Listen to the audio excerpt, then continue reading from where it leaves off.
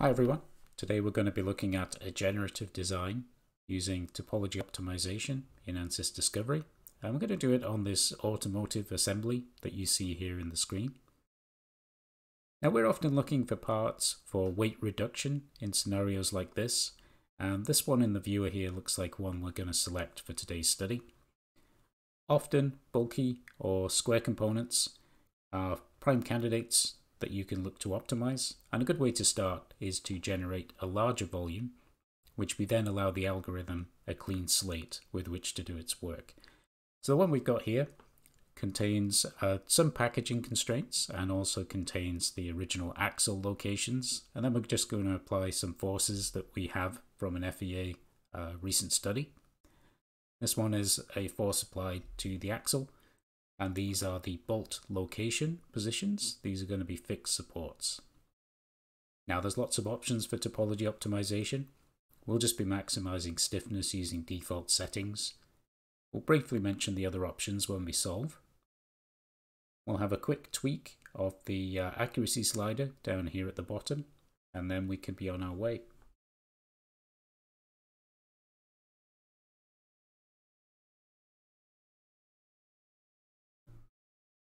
Now as this solution proceeds, we've sped this up about 20 times. It takes approximately 10 minutes to get to the end of this one.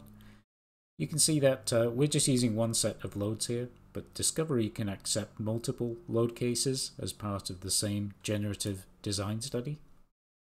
We also can apply manufacturing constraints, some of which we didn't consider here, but these would include things like pull direction, table direction, thickness values, and overhang protection. And the beauty of the way this works is that we can generate entirely new shapes that we could never have really imagined. Now some of these shapes, they're not exactly conventional, and 3D printing is one gateway to actually producing some of these directly. But don't forget that you also have a full geometry toolbox from which you can build standard shape parts. So you can use a study like this as design inspiration for an improved design. As we reach the end here, you can see we have a new shape. Now what you can do with this shape is you can convert this to a faceted meshed geometry, as we're going to see here on the right. Once you click that, you can generate a body which can then be further smoothed if you wish. And with a single right click that you'll see here, we can also convert this straight to a 3D CAD as well, so you can share this part with somebody else.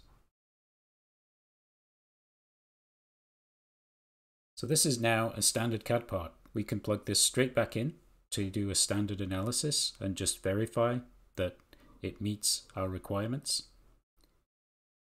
And in this case, we've generated something that has met the requirements and has saved ourselves a lot of material.